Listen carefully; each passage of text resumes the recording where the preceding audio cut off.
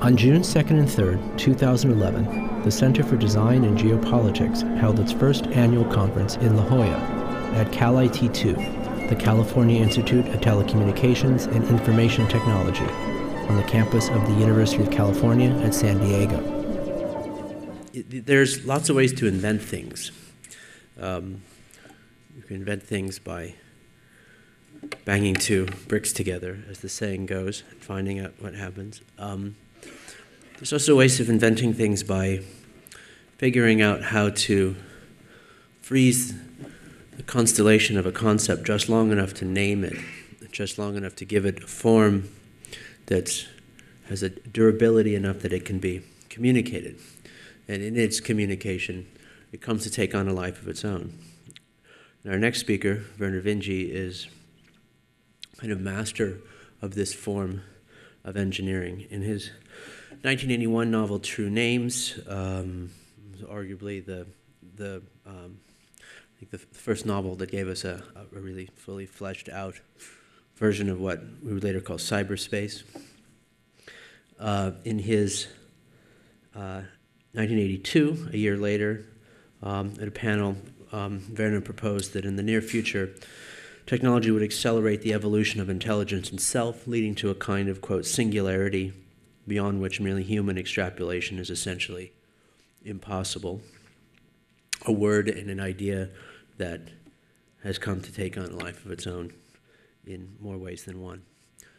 Vernor is 2006 novel Rainbow's End, which Ed has already referred to, happens to take place here in our environs here at UCSD. You'll be pleased or frightened to learn about the book digitization and evacuation process currently undergoing at Geisel Library, which plays a key part in the book in a dubious manner. So one more to be said. A true inventor and a real genius. Vernor Vinge, thank you. I'm very pleased to be here and very grateful to be invited. It's been a pleasure to listen to the other talks. Ben's written description for this panel highlights several points that I want to make. First is the word Anthropocene. I usually hear this word as part of Anthropocene era, in analogy with other eras, such as the Eocene and the Pleistocene.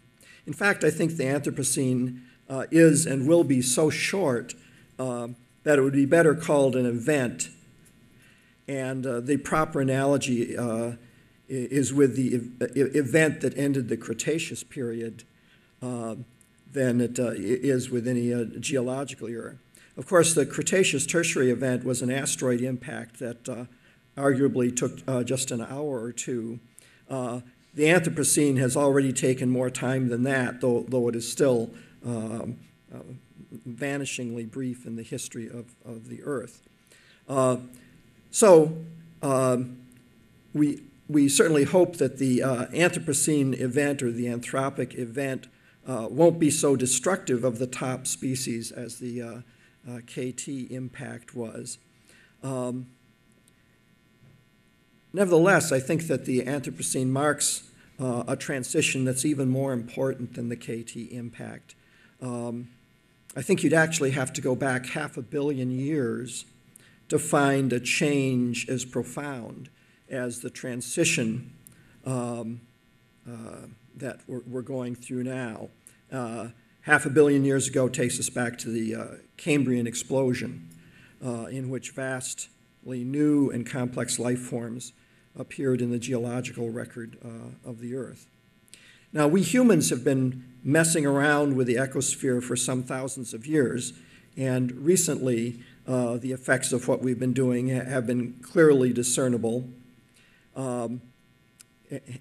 giving rise to the term the Anthropocene era. Ben also mentioned in his introduction, in the written introduction, and just now, about the Copernican revolution that's inherent in these events. And I certainly agree with that. We humans have been central to the mess-ups of the last few millennia, but in fact, we are just now triggering the event that we will be remembered for and for our true claim to greatness. I think that after that, afterwards, the story won't be about us anymore. And of course, the development that I'm thinking of here is pervasive computational technology and the rise of superhuman intelligence beyond biological substrates. And so I'm talking about the technological singularity. I see one of the arguments that we are on track toward the technological singularity is that, in fact, there's a lot of different things that are going on that are different paths toward a situation where the world is dominated by superhuman intelligences. And let me list what I think are the top four and talk about some of them briefly. One is where it all began, I think, in speculation about these sorts of issues, and that is classical, pure artificial intelligence. You know, you just have a very, very, very, very smart machine, the IBM Jeopardy machine all grown up, so to speak, passing the Turing test along the way. Another path to the singularity is one that is much more congenial to the average person who worries about such thing, and that is the notion of intelligence amplification. Science fiction writer David Brin put that possibility well when he talked about imagining access to human access to computer support being so transparent and easy that we might regard external computation as a kind of neocortex to the human brain, so that even though the devices aren't physically stuck onto our head, the effect is that we are thinking outside of ourselves, even though we are still the things that are in charge. And what David's vision is that the machine provides the horsepower, and we provide what humans are really good for, and that is providing motivation and get up and go. And in fact, if you look at the history of humans, I think one thing that is maybe the best characterization of humans is that more than any other creature, that we outsource cognitive function.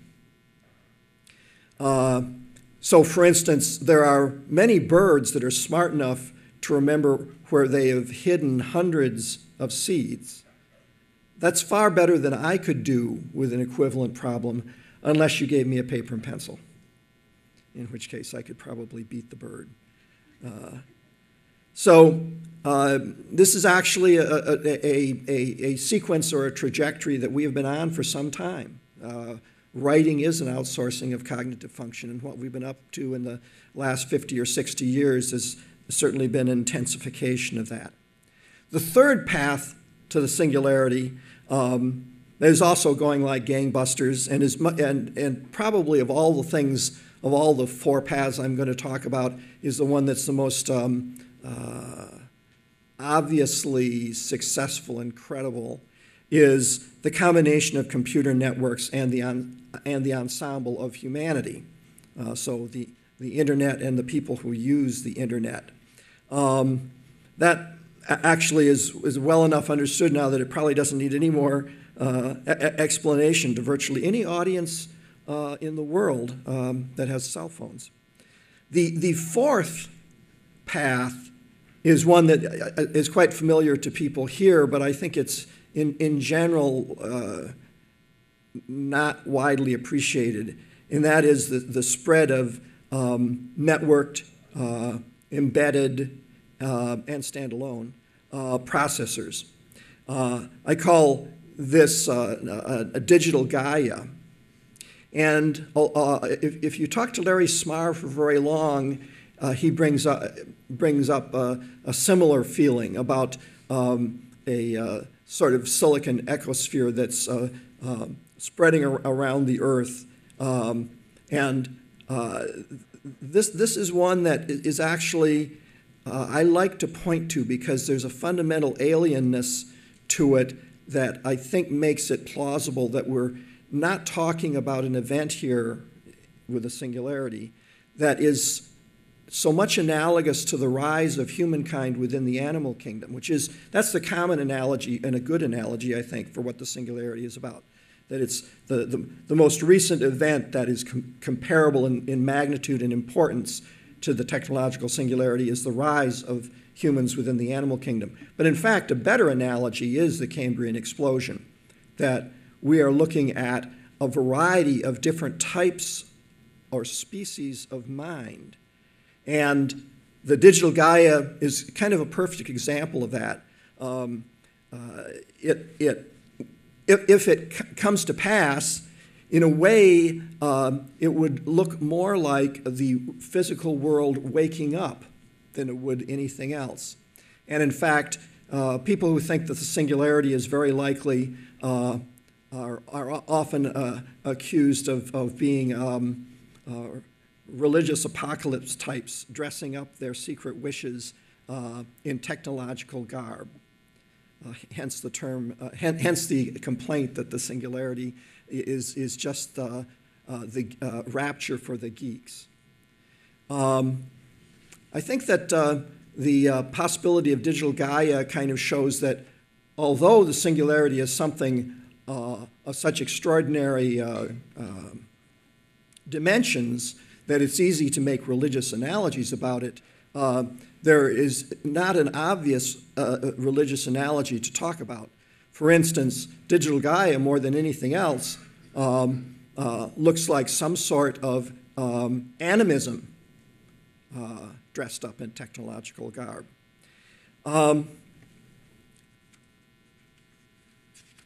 Well, if you, the way I look at things happening in the future is that no one knows what the future is going to bring. Predictions are really probably not the right way to look at what's happening in what might happen in the future. A better way to look at the future is to think in terms of separate scenarios. And for the purposes of keeping it down to the size of our human minds, probably several extreme scenarios for things that are going on. Some of them are scenarios that are so purely to be avoided that we may shrink from thinking about them. For instance, very widespread nuclear war, combinations of widespread nuclear war and biological war, existential threats of that sort. That's a type of scenario. And we hope that it's not very likely, and we go to great lengths to, we would like to think that societies would go to great lengths to prevent those from happening. Then there are scenarios that are merely catastrophic, such as some of the scenarios that were described earlier today. The singularity is a type of technological singularity, a type of technological scenario.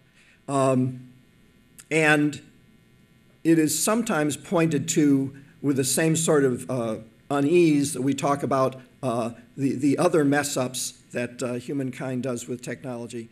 I think it's very easy to be uneasy. It's very easy to be uneasy about the singularity. But it's not because it's such a terrible thing. If it were to happen 1,000,000 years from now, I think most people would regard it as a heartwarming affirmation of the endpoint of all human struggle for betterment.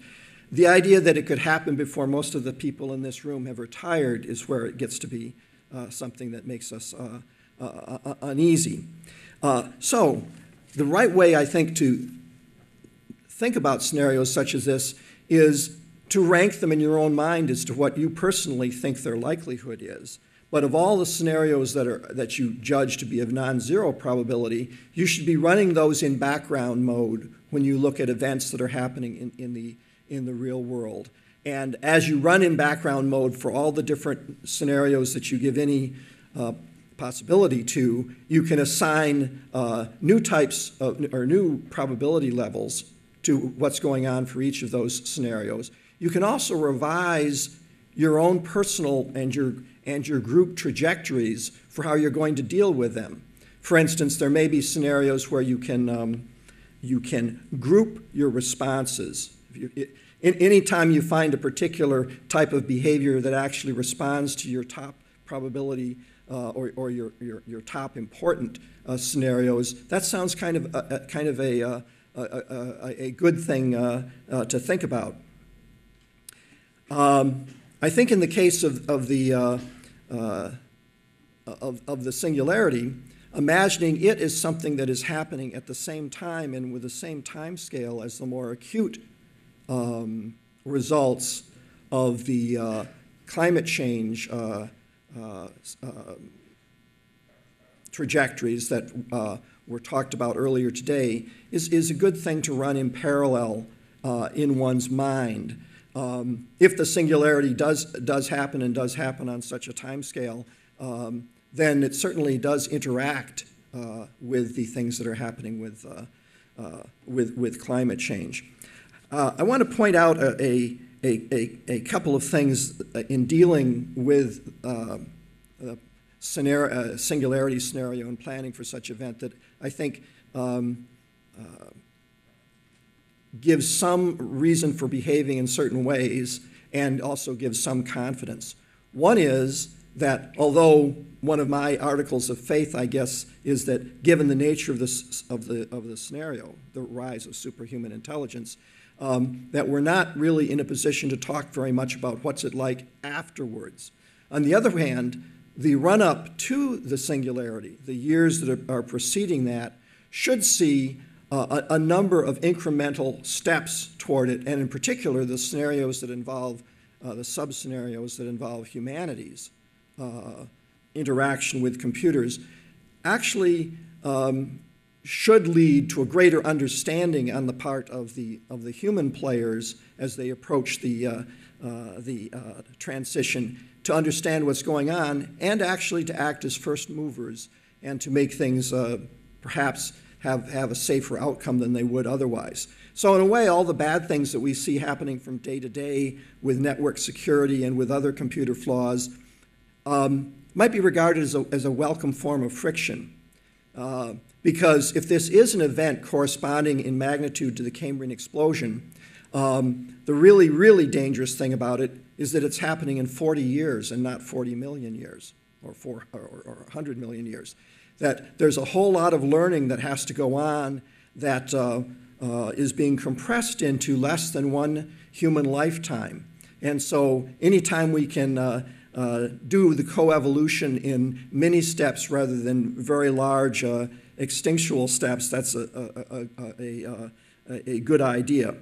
I think another thing is that we should keep in mind that life as a whole, and which this new world is really part of that life as a whole, more than anything else is an example of subroutine threaded code.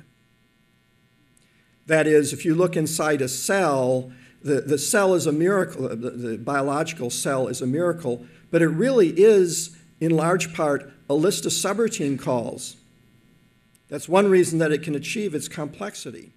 So Venter's synthetic life experiment, if you look at it at all, one sees that it is actually revealing an enormous number of dependencies upon things that exist in the outside world.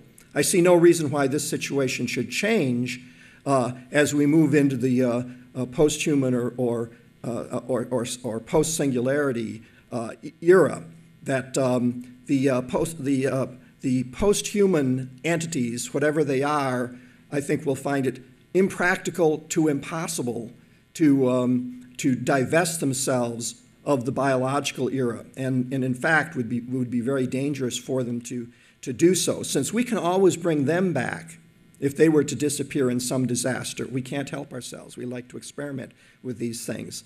But if all biological life, or even all human life, disappeared one rainy night, then actually there would be nothing to bring the machines back if they later should happen upon a catastrophe. Finally, Ed said something that I think he characterized as a pessimistic factor, a pessimistic possibility, and it's certainly a scary possibility to me, and that is the possibility that we are alone in the universe, that there is no life anywhere else in the universe, and that there never has been any life anywhere else in the universe. The British astronomer Martin Rees had a very nice little essay about that in his book, Our Final Hours, encouraging title, that. And in that, he makes a statement that he's been studying this issue for a long time, and he thinks we are alone in the universe. This is the first time in the universe that there has ever been intelligent life, perhaps also the first place, the only place in the universe that there has ever been life. And he makes a very important point about that, which is at the same time very, very scary and very important. And that is, if that intuition is true, then that means that this century on Earth is the most important time and place in the universe. So we have our work cut out for us. Thank you.